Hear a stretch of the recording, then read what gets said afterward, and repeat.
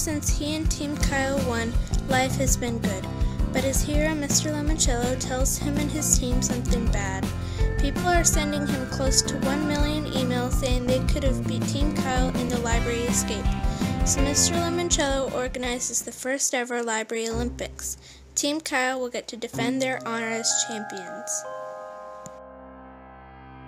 People from every region, Midwest, Northeast, Mid-Atlantic, Southeast, Southwest, Mountain, and Pacific will try to win every game up to the finals in their region to compete in the 4 team-membered Olympics.